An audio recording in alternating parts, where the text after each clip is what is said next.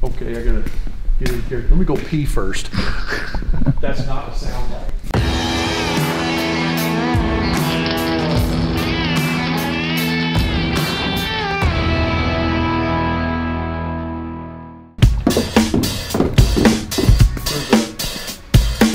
Set my coffee down.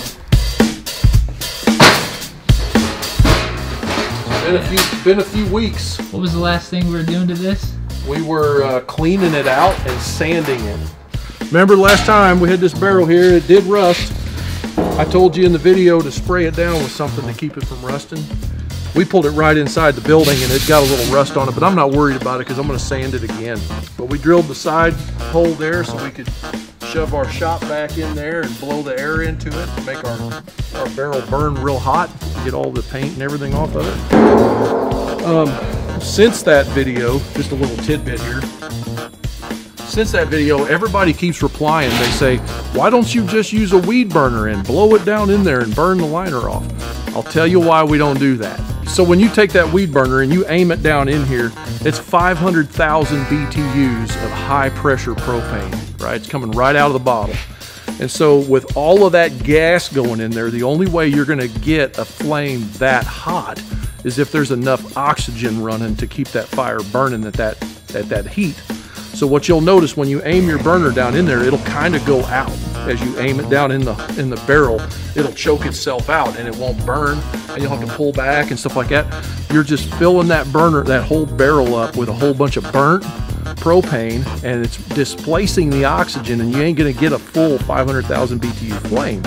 Therefore, it actually just kind of bakes that liner on worse. You can use it on the outside and burn the paint off just fine because you've got all this oxygen around it and all the place for all that gas to go that you just burned, but you're not gonna get a good burn aiming down inside the barrel. Here comes Tom, check this out. He's running the Suzuki here, but look what he's pulling with it.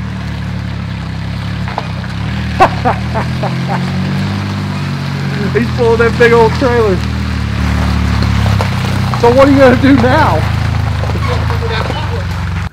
That's hilarious, isn't it? I would have never thought. I didn't either. I was scared when I was cranking the jack down. Are we waiting on Tom? Yeah, Tom's gonna. He thought I went up there and was busy, and so production needs to get their crates. What are you doing? Just chilling, supervising. Hey, so we're back. We've got the inside of our barrel cleaned out. There's some rust in there. That don't bug me at all. But we're going to look at this liner on this lid and how to get rid of that liner and this gasket right here. Usually what we do, this lid's pretty thin. It's probably like 28 gauge or something. It's really thin. We don't want to burn this off. If you was to like set this, a lot of guys I see them do this. They'll build their fire, get it going, and they'll set the lid like that. And they'll try or set it up on a stick to kind of wedge it maybe. But that's kind of a bad idea because this lid will do what we call the taco effect. It'll turn into a taco like this, and you'll play tricks trying to get it back to flat. So we actually use a grinder or some kind of a sanding disc or whatever to get this lid right. But I'm going to heat this up a little bit, and I'm going to melt the glue and pull this out. So I got to go get a heat gun. So stay tuned. And come back and watch, because it's important to me that you learn what I'm talking about here. Ready? I'm gonna follow you. You're gonna follow me? Yeah, I want to see the heat gun. So you could use a flap disc like this if you wanted, right? But I got this cool little thing here I want to try out. So Radner makes this. There's a lot of other people that make it too, and I've got a different kind. It's called surface preparation disc. And this thing here has been used on propane tanks, so we might not have a whole lot of life in it, but we'll try it. See how handy that was? For all my grinders, I got that 3B thing taped on there real good and handy. It's got grounds. A little heat gun. Don't need a lot of heat, we just need to melt the glue, you know. Safety glasses. Yep, always. Now, get my gloves on, they got wet. So Okay, now we're plugged in here. Get our heat gun plugged in. So first thing we're gonna do is we're gonna get this. Oh, you know what I forgot? I forgot my pliers. Hang on, we gotta have some pliers. Cause I gotta grab it. Let's see the pinchers. Oh, we may just be able to pull that off. Sometimes you gotta heat them up. So just set it on like low. You don't need a whole lot of heat. You can do high if you're in a hurry, I guess. But and then all I do is I just heat along there like that. And once I get a little bit of heat going, that'll melt that glue. And you just kind of see how easy it just pops off. It was pulling off easy before, but now it's like serious. Sometimes this is more of a rubbery gasket, but sometimes they're, if you pull too hard without it being hot enough, see that little black right there? We'll get that little bit of gasket that stays in. And then I keep the pliers because sometimes you can't get in there, you know, and that'll help you get started.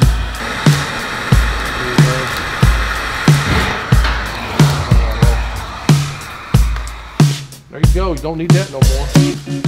So if your lid gets tacoed in the process of building your barrel, or you got one that's like a leaker, you go to SmokerBuilderMFG.com and we have a Nomex gasket on there that's a self-stick that you can stick back in the hole. It's 1/2 inch wide and an 1/8 inch thick. And like if you got this little foamy stuff in here, like if you had that all the way around, you just take a screwdriver or something, get in there, and you can kind of peel it off. Now for the amazing and fun and awesome part, we're gonna see what this little disc here will do. I got another one over there we can grab if we need it, but we'll try it.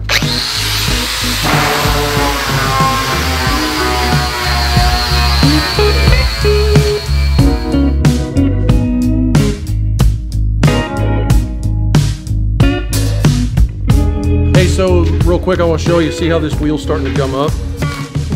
Like that. So you'll start to see it's leaving like a smeary thing on there. I'll show you an ancient barbecue trick here. Pit builder trick is just grab a piece of angle or something. Do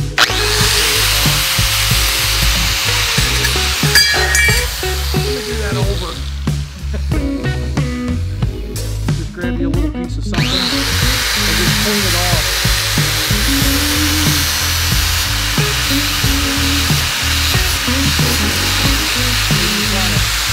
You kind of just bump it a little bit and you'll knock some of it off of there. This is an older wheel, so it's still staying clogged up, but it'll kind of help clean it off a little bit, you know. Then you can go back at it.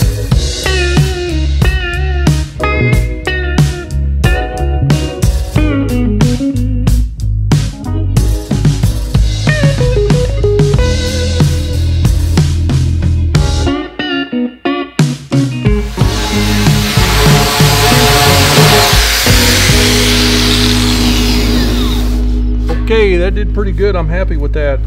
So let's just look at it. So we went up inside. You probably saw inside there a little bit, and you're not going to get it perfect.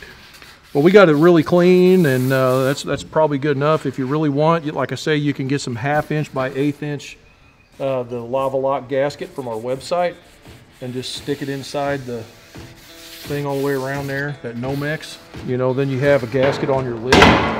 And that lid fits a lot better without that rubber gasket in there now. So now you're at the point where you could, if you want, you could try to remove all of this paint with that same disc. I'm not gonna do that because I don't think it's necessary. But like if you were gonna do a automotive paint job and you wanted to really get this thing down to bare metal, you would just take that same disc and do exactly the same thing in here.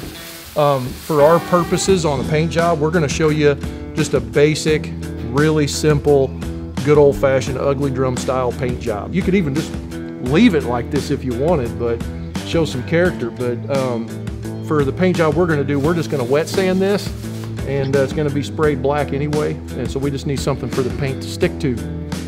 So now we're at the point, since I'm not doing all the clean off, we're going to go ahead and lay this lid out. I got to go grab a couple more tools. I'll be ready.